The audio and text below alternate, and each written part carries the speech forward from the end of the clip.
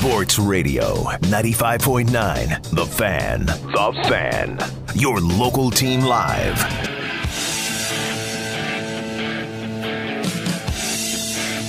This is the Nach on Sports podcast. I'm your host, Anthony Nachreiner. We got a great podcast for you today. We're going to talk a little college football. We're going to talk a little NFL, a little this, a little that.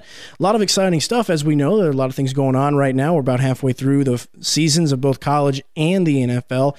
So now we're making that final push towards the postseason. Obviously, college having all their bowls and the first four-team college playoff for the national championship, and obviously the postseason and eventual Super Bowl in the NFL.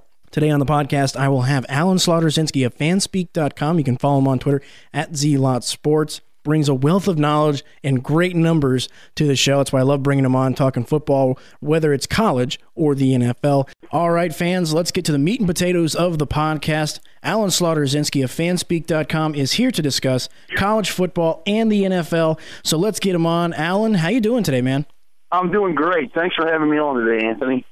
Not a problem. Let's start it off with college football. Obviously, I want to get your thoughts on last Saturday night's huge matchup between Florida State and Notre Dame, kind of get your thoughts on that. What did you think of that game, and did you think that penalty flag at the end was a necessary penalty? Yes, it was the right call to make. Look, I was pulling for Notre Dame the entire way, but I thought it was a call that had to be made. And I thought when you went back and looked at the replays of it, I thought it was a clear pick and the right call to make. But in all, I thought the game was fantastic. I was really surprised. You go back a couple of years ago and look at the way that Notre Dame showed up in the national championship game against Alabama, and the fact is, Anthony, that they just did not show up in that national championship game. In this one, this was a completely different Notre Dame team. The way that they came out, the way that they hung in there, the way that they played the entire contest, I think that Notre Dame, of these one-loss teams to this point in the season, for my money, certainly deserves to be one of the four teams in there. Well, like I said, we'll see. Obviously, the SEC West, they have 3 out of the top 4 teams in there right now. But let me get your thoughts. How do you like this college football season? We're about halfway through it. I mean, what are your thoughts halfway through the football season for college? Well, to be honest with you, I was a little concerned with the way it started. We do a college football podcast, and it seemed like for the first 4 weeks of the year that there just really wasn't much going on. And then, all of a sudden, we had, 6 of the top 8 teams in the land lose, and the next thing you know, the apple cart started to get upset, and that's the college football season that I'm used to. According to the swing of it, and of course the SEC. Yeah, I mean, the SEC kind of dominates at this point, but obviously let's get to this week's matchups. You got not like last weekend, a lot of top teams facing each other, but some coaches that might be fighting on the line to keep their job. Speaking of Brady Hoke from Michigan, he plays in-state rival, the Michigan State Spartans. Does he need to win this game against Michigan State to keep a slim chance at keeping his job before the end of the season? I'd like to say yes, but I don't think there's much shot that Brady Hoke has at keeping his job. I think you look at where this Michigan program is, and certainly you look at the recruiting process, there's not a whole lot coming into Michigan, and of course that falls on the shoulders of the head coach as well. Look, Michigan State, I think, is favored by 17 points in this contest, Anthony, and I certainly don't see any way, given the way that the Wolverines have played this season, that not only will they not win this football game, but I don't think they're going to cover either. And we're talking with Alan Zlotorzynski from fanspeak.com. You can follow him on Twitter at Zlotsports.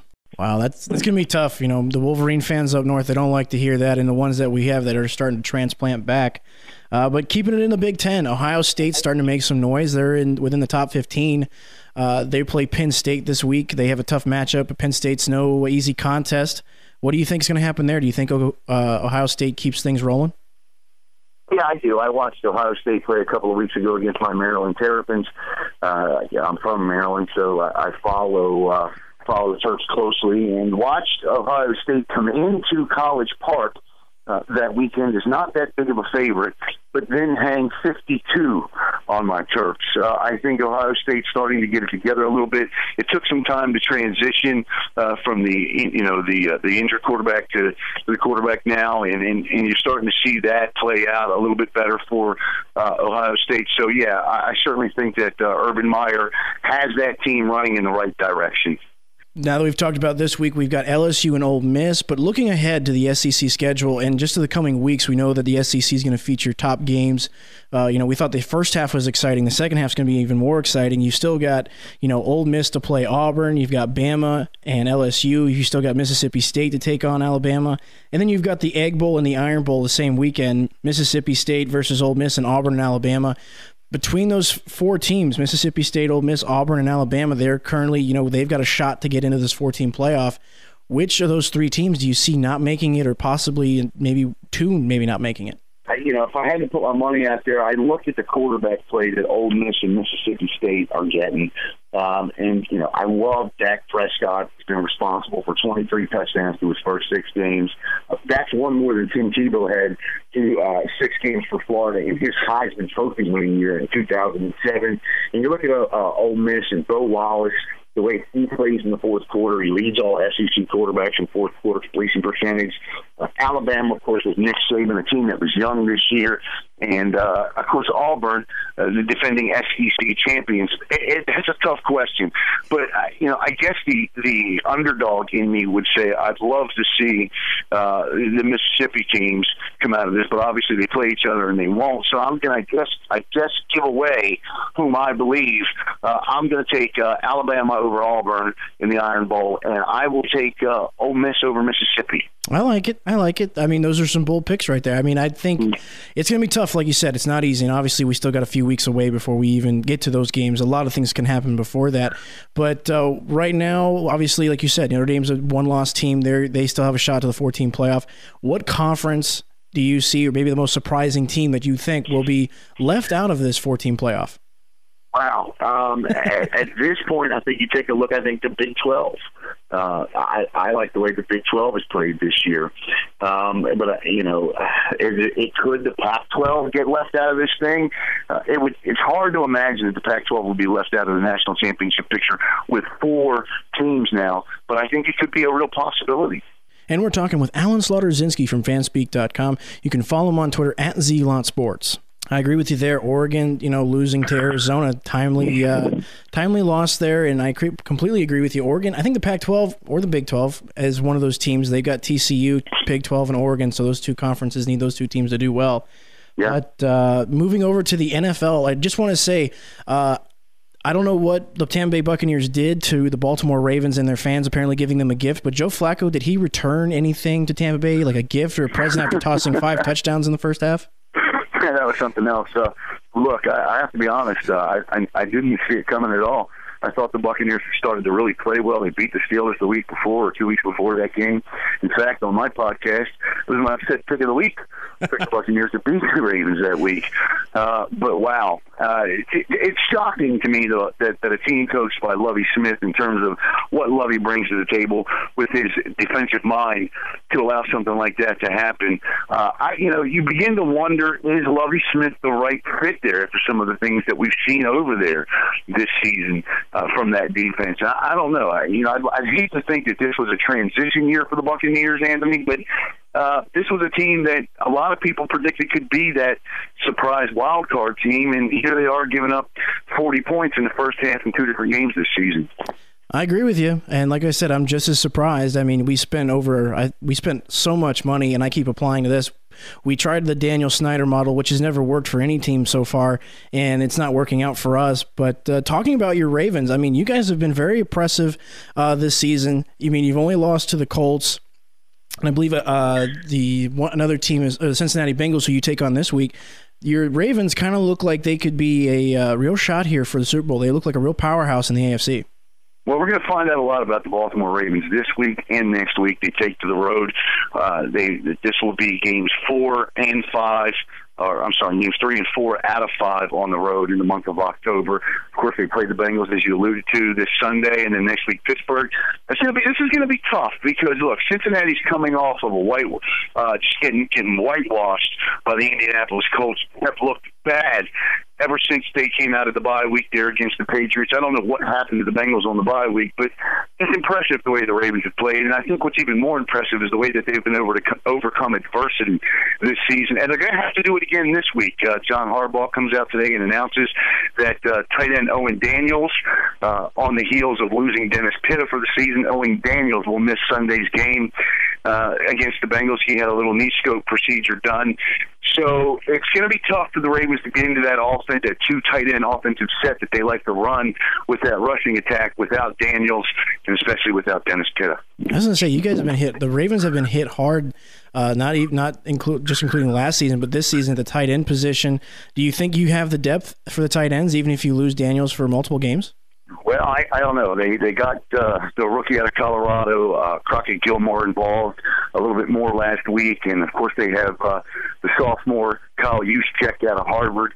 So they're going to use those two young guys a lot. I hope nothing happens to them because I'm not sure what, if anything, sits behind Juszczyk and Crockett.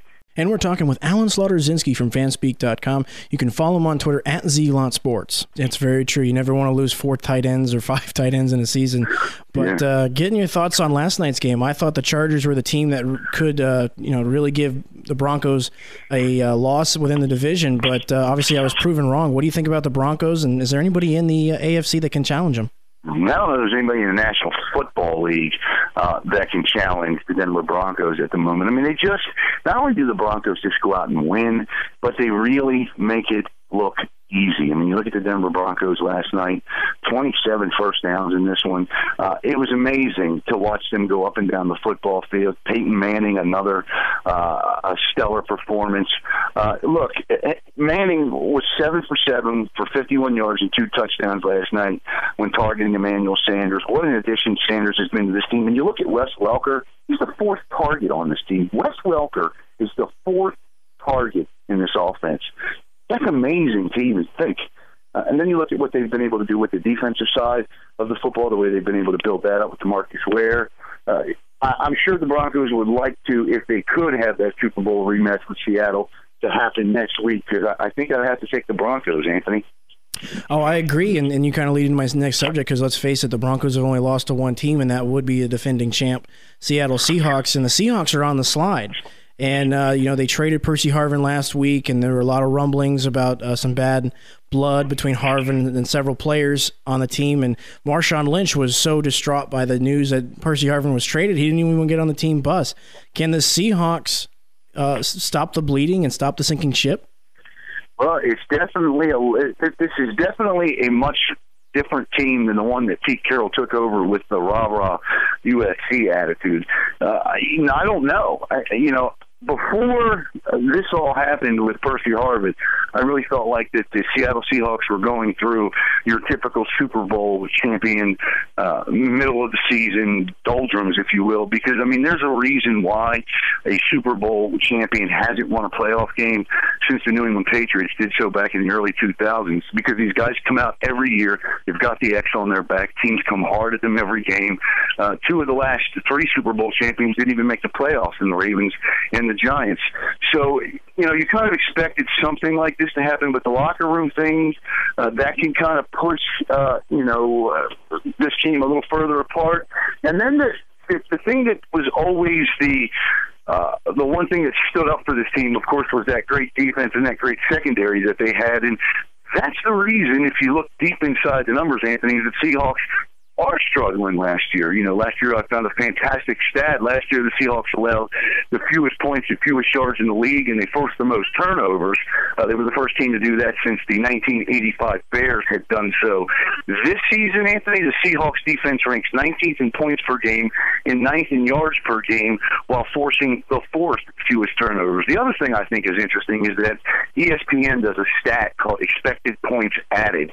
Last year, the Seattle defense added 7.2 expected points per game for the entire football team. This year, that defense is costing the Seahawks nearly 5 points a game.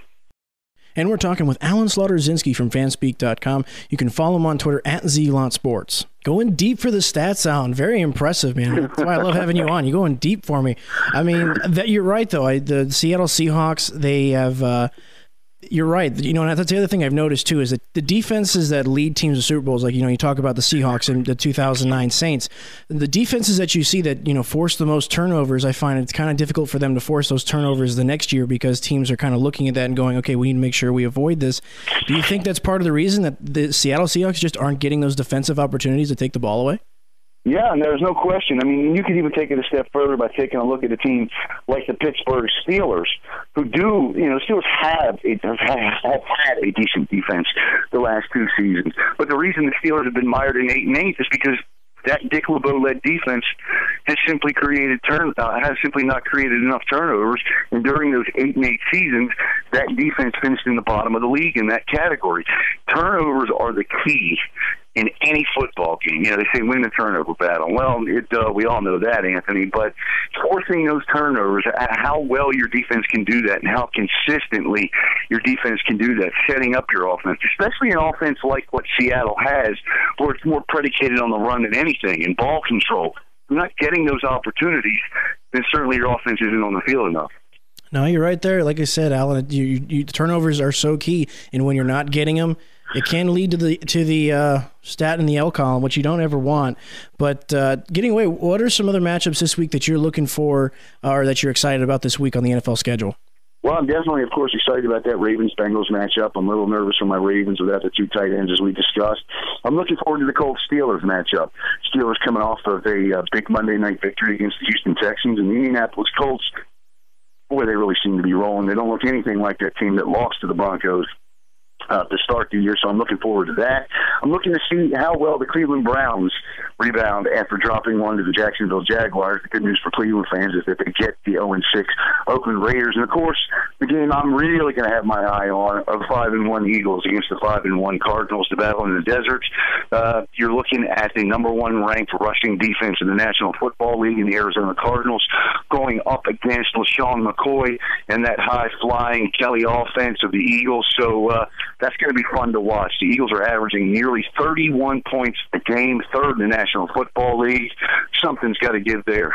You're absolutely right. That game does really intrigue me. Usually I say the Bucs games intrigue me, but because, you know, I've watched 2 40-point burgers go on them, it's not as interesting to watch the Bucs anymore. But you're right. The Cardinals and the Eagles is really a good matchup. And you know what?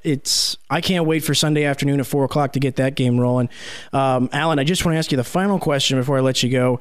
What's your thoughts on the MVP race right now? You mean Andrew Luck's playing really well. Aaron Rodgers is playing really well. The quarterbacks that we expect to play well, even the defending MVP, I think Peyton Manning, he's doing well.